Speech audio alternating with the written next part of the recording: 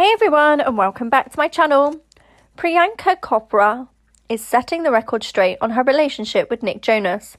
Last November, the internet exploded with speculation about the couple's relationship status after Priyanka updated her Instagram and Twitter handles from @Priyanka Chopra Jonas to @Priyanka Chopra. Now, in an interview with Vanity Fair, Priyanka described the online reaction as a professional hazard, given her and her husband's illustrations career, but revealed that it also left her feeling blue. It's a very vulnerable feeling, actually, that if I post a picture, everything that's behind me in that picture is going to be zoomed in on, and people are going to speculate, she told the outlet.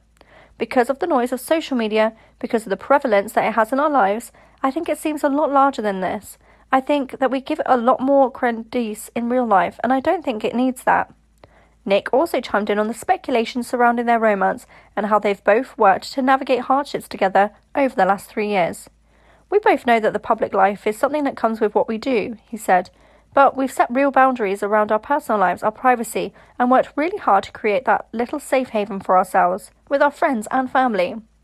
Priyanka noted that as her career progressed, she'd become a lot more introverted than in the past in an effort to prioritise herself and her mental health.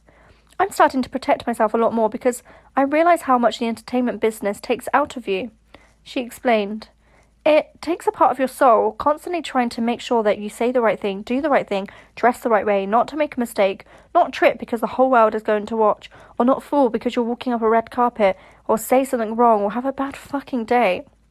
Priyanka also revealed that her and Nick are planning for the future too. The actress, who has spoken about wanting to have children in the past, said that starting a family was a big part of the couple's dreams for the future, adding, "By God's grace, when it happens, it happens."